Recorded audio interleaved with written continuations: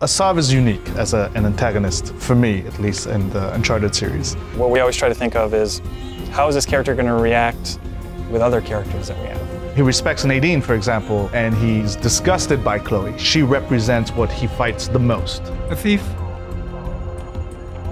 You're working for a thief. Asav is rife with contradiction. He has this kind of educated calmness about him, but then can be very violent very quickly.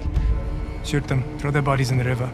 No need. We'll throw ourselves out. Asav is an Indian national. He is very much enmeshed in the culture of his country. And he is somebody who is a big believer in the ways of the ancient Hoysala kings. He believes his cause is noble, but like most freedom fighters, get corrupted by, the actual fight itself. And to fund the army, he's actually selling artifacts. He's finding and selling artifacts. And that's where Chloe and Nadine run into Asav. Nadine has a deeper understanding of Asav and what he's capable of, and I would say Chloe is just treating him as the average warmonger.